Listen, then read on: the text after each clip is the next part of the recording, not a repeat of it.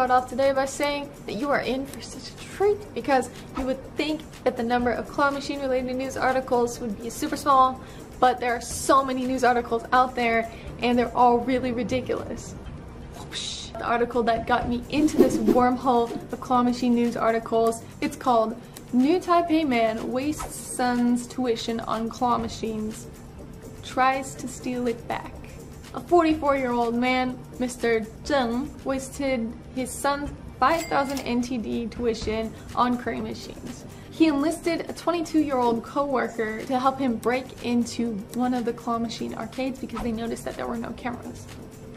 Once they stole the 10,000 from the machine, they thought, no cameras, we're good, and proceeded to stay inside of the store in broad daylight and count out 10 by 10, all 10,000 coins.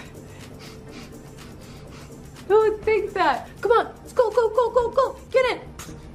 And then they take the money out. I'm like, we're good, we got it. It's 1, 2, 3. How long would that take? They had 10,000 NT dollars. Police arrived within 10 minutes.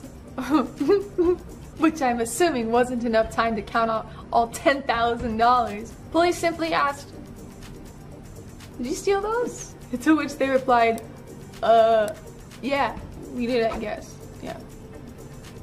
What is in these machines that make them so addicting to play? 1. Tissues / toilet paper. As this news article reports grimly, Taiwan has fallen into the grips of a toilet paper panic. Claw machine owners cash in on toilet paper zombie wave. You know, I've been living here for a while and I don't remember any zombies. Or were they like zombies made of toilet paper? Well, then that would be a mummy. Get your facts straight. This one guarantees you'll get the package of toilet paper